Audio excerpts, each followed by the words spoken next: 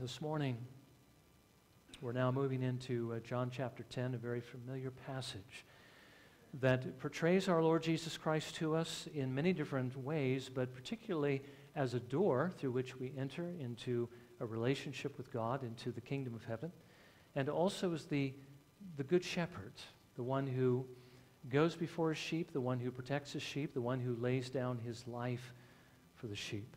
Let's break open this chapter by reading the first 21 verses, and we are actually going to look at these verses, but don't let that daunt you in any way, because really there aren't that many main points in here, but the ones that are here are very important. Now, this is what our Lord Jesus says. Truly, truly, I say to you, he who does not enter by the door into the fold of the sheep, but climbs up some other way, he is a thief and a robber. But he who enters by the door is a shepherd of the sheep. To him the doorkeeper opens, and the sheep hear his voice, and he calls his own sheep by name and leads them out. When he puts forth all his own, he goes ahead of them, and the sheep follow him because they know his voice. A stranger they simply will not follow, but will flee from him because they do not know the voice of strangers. This figure of speech Jesus spoke to them, but they did not understand what those things were which he had been saying to them. So Jesus said to them again, Truly, truly, I say to you, I am the door of the sheep. All who came before me are thieves and robbers, and the sheep did not hear them. I am the door. If anyone enters through me, he will be saved, and will go in and out and find pasture. The thief comes only to steal and kill and destroy. I came that they may have life and have it abundantly. I am the good shepherd. The good shepherd lays down his life for the sheep. He who is a hired hand and not a shepherd, who is not the owner of the sheep, sees the wolf coming and leaves the sheep and flees, and the wolf snatches them and scatters them. He flees because he is a hired hand and is not concerned about the sheep. I am the good shepherd, and I know my own, and my own know me, even as the Father knows me, and I know the Father, and I lay down my life for the sheep. I have other sheep which are not of this fold. I must bring them also, and they will hear my voice, and they will become one flock with one shepherd. For this reason the Father loves me, because I lay down my life so that I may take it again. No one has taken it away from me, but I lay it down on my own initiative. I have authority to lay it down, and I have authority to take it up again. This commandment I received from my Father. A division occurred again among the Jews because of these words. Many of them were saying, He has a demon and is insane. Why do you listen to him? Others were saying, These are not the sayings of one demon-possessed. A demon cannot open the eyes of the blind, can he? May the Lord bless his word again to us this morning. Now remember, Jesus said earlier in this gospel, in John's gospel, that he didn't come into the world to judge the world, but he came to save it. As we saw last time, he came so that those who can't see might be made to see. Now, if you see this morning, if your blindness that you had by nature as you came into the world has been healed, if you see the beauty of our Lord Jesus Christ and so have trusted in him to save you, it's because Jesus came to save you. He came to open the eyes of the blind. He came to open your eyes. At the same time, Jesus also made it clear that he did come to judge. He came to judge those who thought that they could see just fine without him. The religious leaders, the hypocrites, those who didn't need him, those who thought God would accept them the way they were, that they were good enough. Now, the fact that they saw themselves in this way showed that they were blind. Blind to the very thing that would ultimately destroy them, blind to their sin. Now again, our Lord warns you this morning not to fall into the same trap of thinking that you are good enough without Jesus, that you can get into heaven without Him. Because if that's what you think, you're still blind. And unless the Lord opens your eyes, you will perish. Now, don't let that happen to you. Come to Jesus. Jesus said He came to open the eyes of the blind, and He will open yours if you are willing to come to Him. Remember, our Lord Jesus says that everyone who comes to Him, He will not cast out, but He will receive them. Now, far from thinking themselves to be blind, we understand the Pharisees saw themselves in an entirely different light. They saw themselves as the ones who were enlightened, the ones who had God's truth, the ones who were the teachers of Israel, ultimately, who had the keys to the door of God's kingdom. And I think in some senses they saw themselves as the door into the kingdom, and certainly as the shepherds of God's people. Now, it is to this conceited idea that our Lord Jesus now addresses the parable of the Good Shepherd. Now, really, He has several things in view as He talks about this. He has in view His rebuke and indictment of the leaders of Israel, but at the same time, He also wants to comfort those who are His sheep. Now, Jesus begins by telling them this parable. Let me simply read it again in verses 1 through 6. Truly, truly, I say to you, he who does not enter by the door into the fold of the sheep, but climbs up some other way, he is a thief and a robber. But he who enters by the door is the shepherd of the sheep. To him the doorkeeper opens, and the sheep hear his voice, and he calls his own sheep by name and leads them out. When he puts forth all his own, he goes ahead of them, and the sheep follow him because they know his voice. A stranger they simply will not follow, but will flee from him, because they do not know the voice of strangers. This figure of speech Jesus spoke to them, but they did not understand what those things were which He had been saying. Now, they didn't understand it because, remember again, a parable is meant in some senses to be a judgment against the leaders of Israel. It was meant to hide certain things from them. At least it was, unless that parable happened to be directed against them. Now, in this case, it is, and so Jesus explains it, so that they will know where they have gone wrong. Now, again, when our Lord does this, it is an act of judgment, yes, but remember, Jesus still is showing mercy. He's trying to point out their errors so that they might repent, and some of them actually did.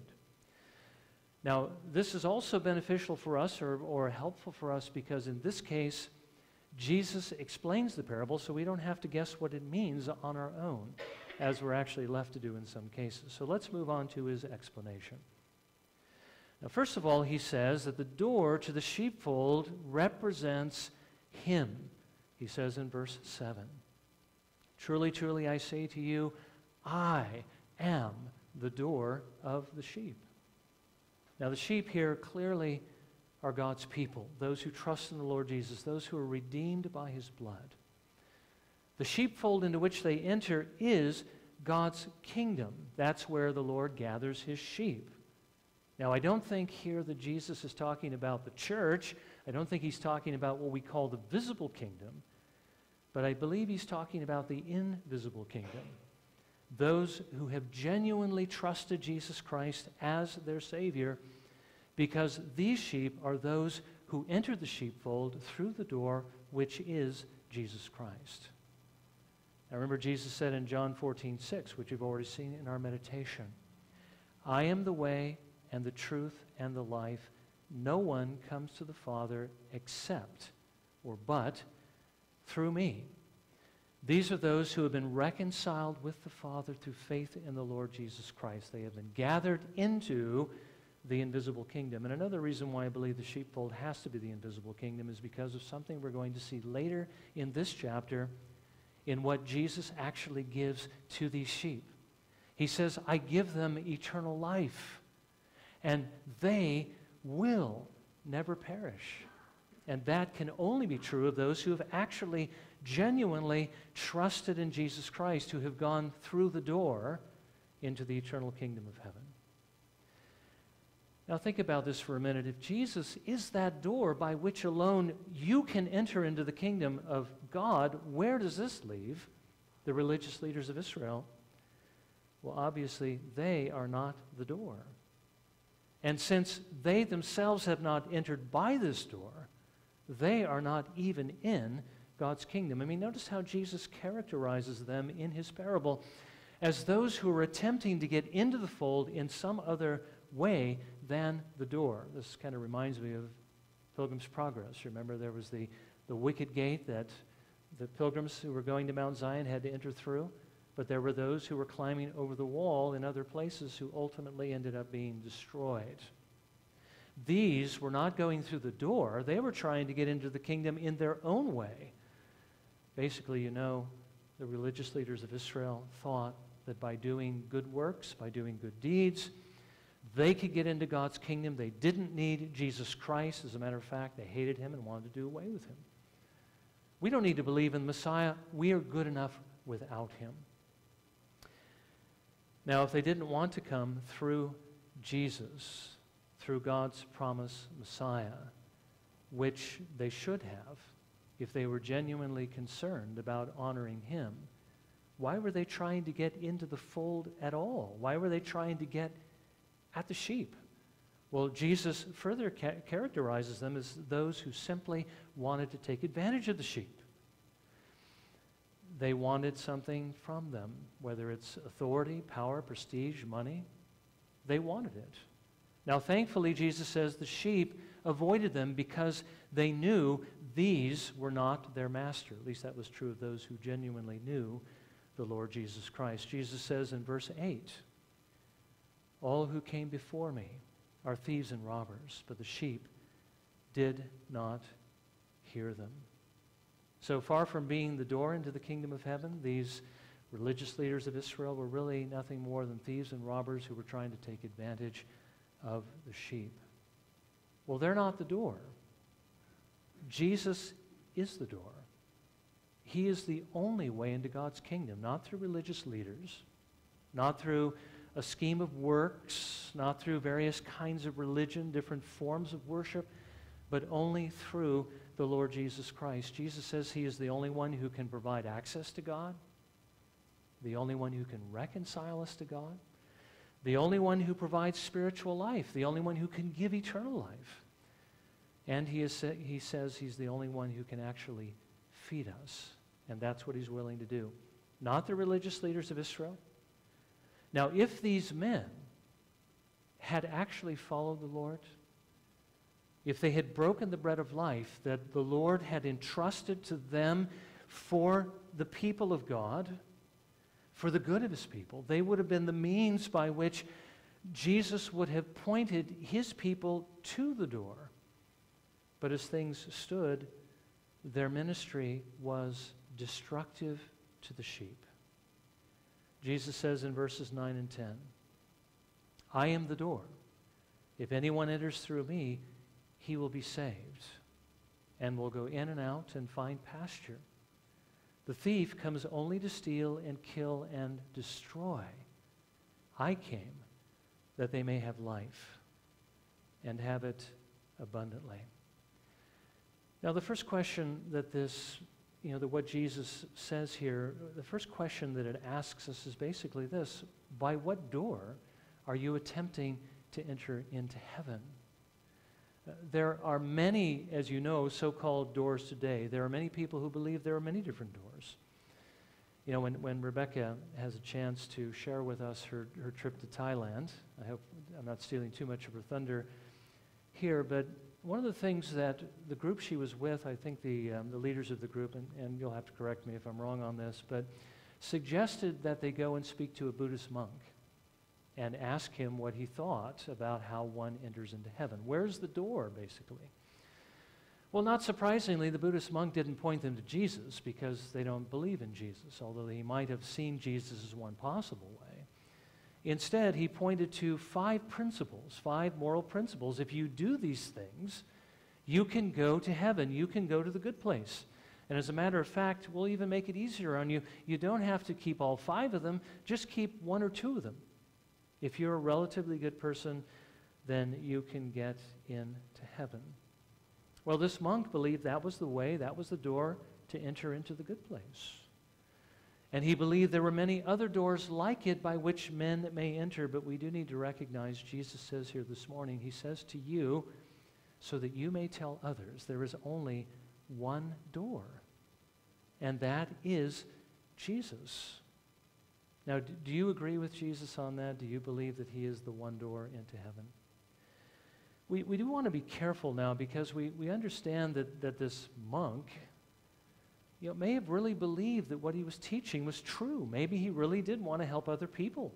And there's a lot of religious people out there who want to help, but you need to understand if they're not pointing to the door, they're really not helping anyone to do anything except they're cementing them in their destruction. A sincerely held deception or lie is not going to help anyone.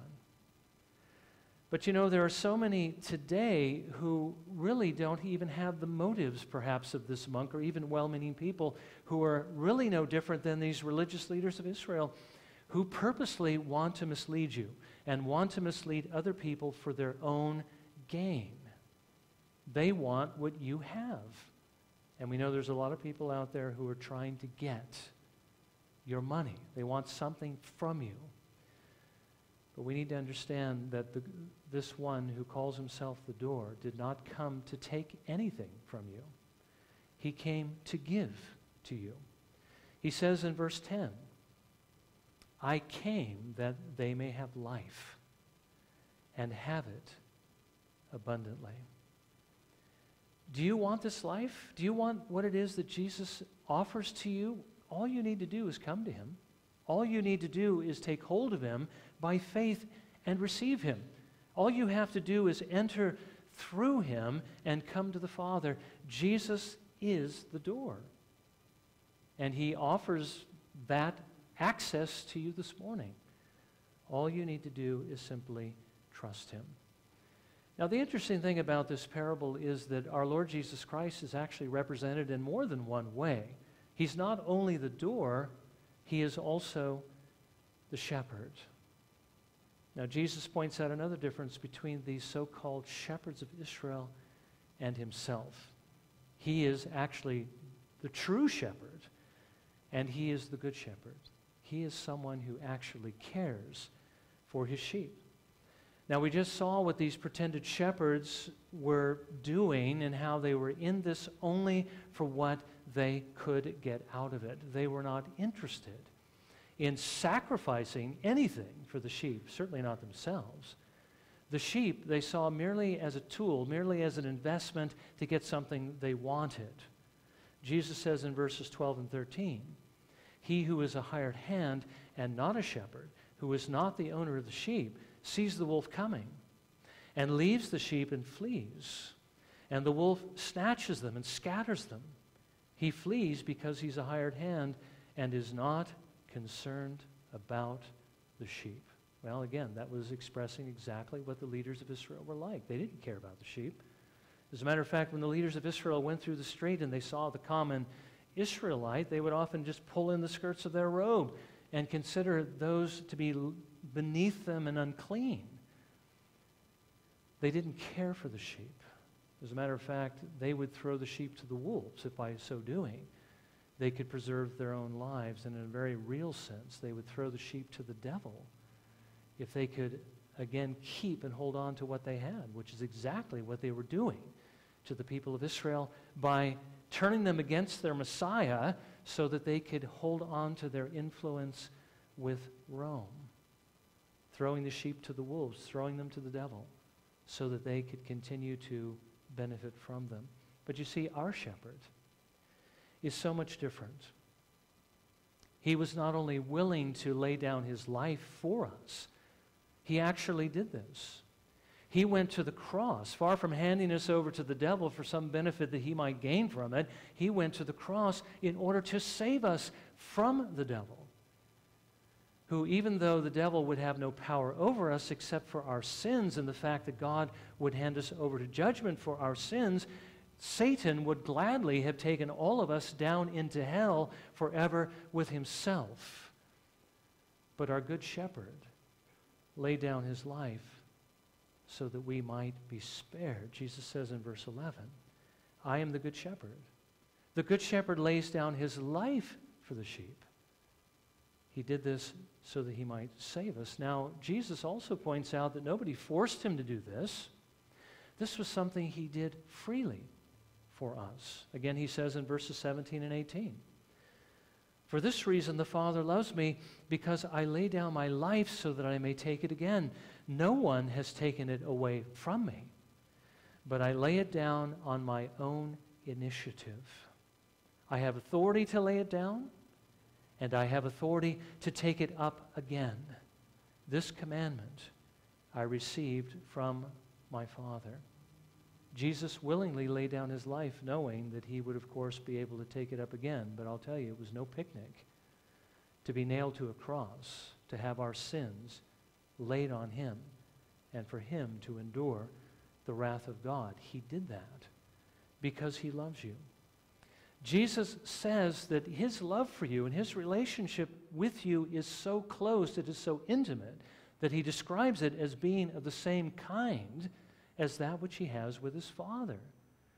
He says in verses 14 and 15, I am the good shepherd, and I know my own, and my own know me, even as the Father knows me, and I know the Father, and I lay down my life for the sheep. I want you to understand that Jesus isn't saying, you know, the sheep know who I am, and I know who they are, even as the Father knows who I am, and I know who the Father is. Jesus is talking about that intimate relationship that is expressed by the word know. Remember, Adam knew his wife, and she conceived. It wasn't just saying, I know who she is. Hey, hi, Eve. But in intimacy and love, he loved her, and the Lord brought forth a child, you see. Jesus loves us, and we love him in a kind of relationship that we have, that he has with his Father, because we have within us the Spirit whom he gave us, which is that bond of love between the Father and the Son.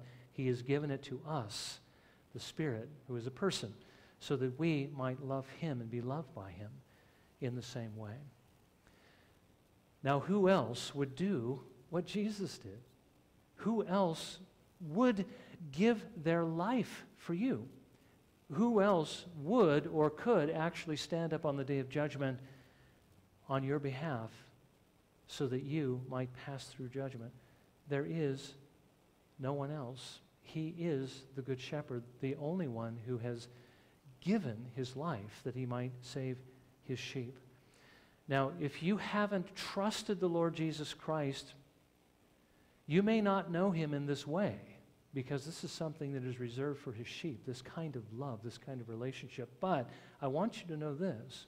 Jesus cares enough about you to offer all of these blessings to you, this relationship, if you will only lay down the weapons of your warfare, stop rebelling, stop sinning against him, and receive him.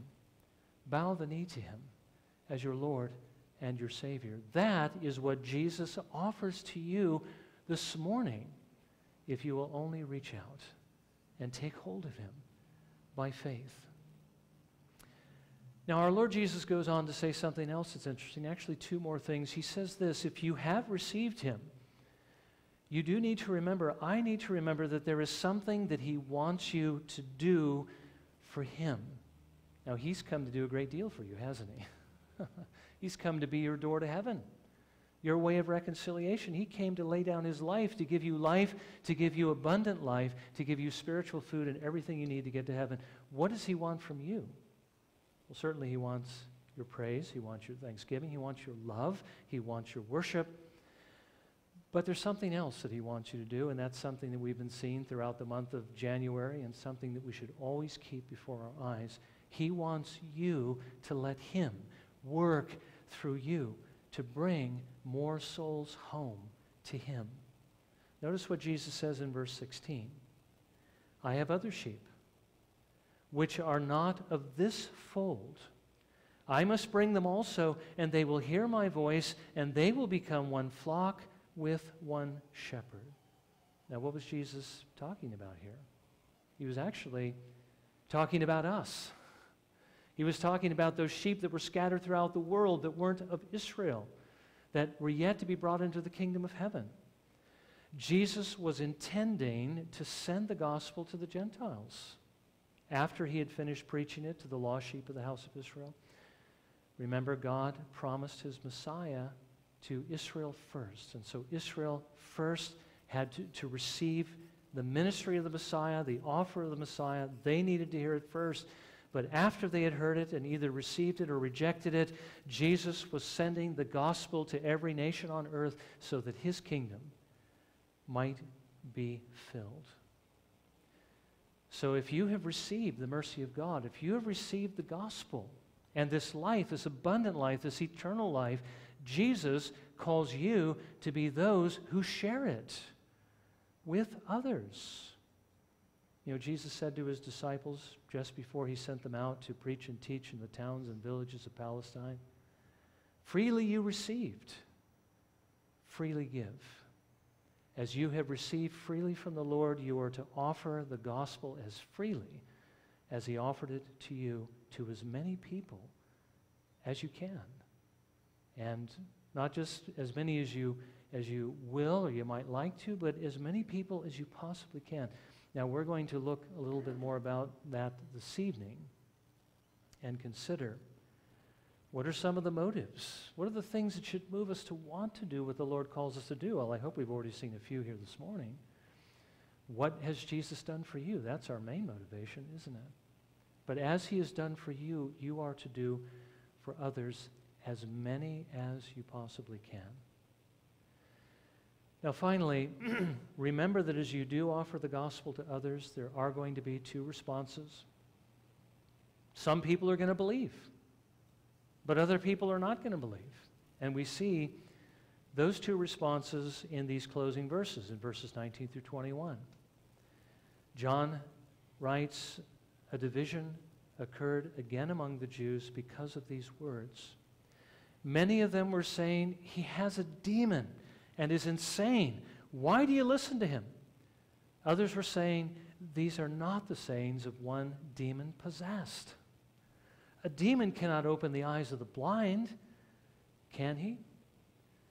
Now again, I don't think we're surprised by the fact that there's, two responses to the gospel. We're certainly not surprised by the fact that when the gospel is shared, that there will be people who reject it. Jesus tells us there are going to be many.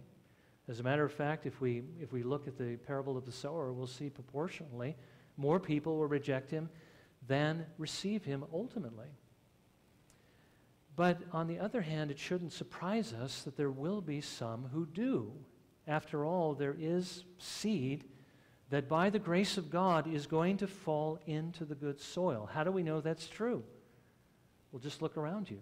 I mean, all of us who are here who have trusted Jesus, the seed fell into good soil, didn't it? I mean, there were those the Lord was intending on saving. He is able to save. He is willing to save. And that really is our confidence, that as we reach out to others to tell them about Jesus, the only way to heaven, that there will be those who will be saved. And so let me encourage you this morning, don't be afraid to point others to Jesus as the door. Don't be afraid to tell them all about what the Good Shepherd does for his sheep, the one who laid down his life in order that he might save them from their sins. Jesus will use you to bring others to Christ, but there is something you have to do. You have to sow. You have to sow seed. As long as you keep the gospel to yourself, no one is going to come to Christ. But the more people you share it with, the more people are going to come to the great shepherd. So let's bow in prayer and let's ask that the Lord would help us to again just be encouraged to want to share the gospel because of what Jesus Christ has done for us and the things he continues to do for us.